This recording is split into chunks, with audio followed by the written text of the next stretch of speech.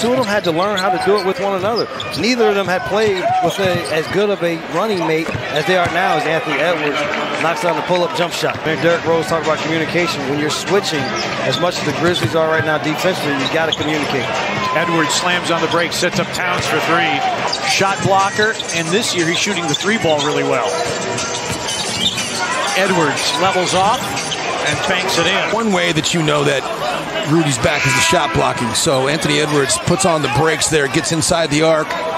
With this unit on the floor so that Milton can do what he does best, which is fill it up. Edwards filling it up. Grizzlies do have a foul to give. Edwards works underneath. Shake Milton. Naz Reid works along the baseline.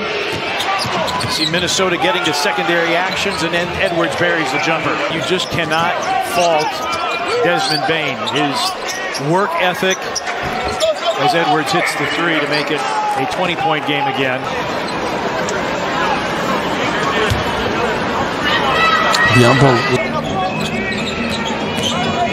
Edwards curls to the dotted line, sets up Conley, the lefty three, nothing but twine. Edwards against Noel, another fadeaway, that's in for Edwards. 17 for Edwards. Anderson, baseline move by Edwards. Hits through contact. 20-point game of his season. And trying to figure out if he was going to come for the handoff or if he was going to go back door. Desmond Bane got into his cuts. And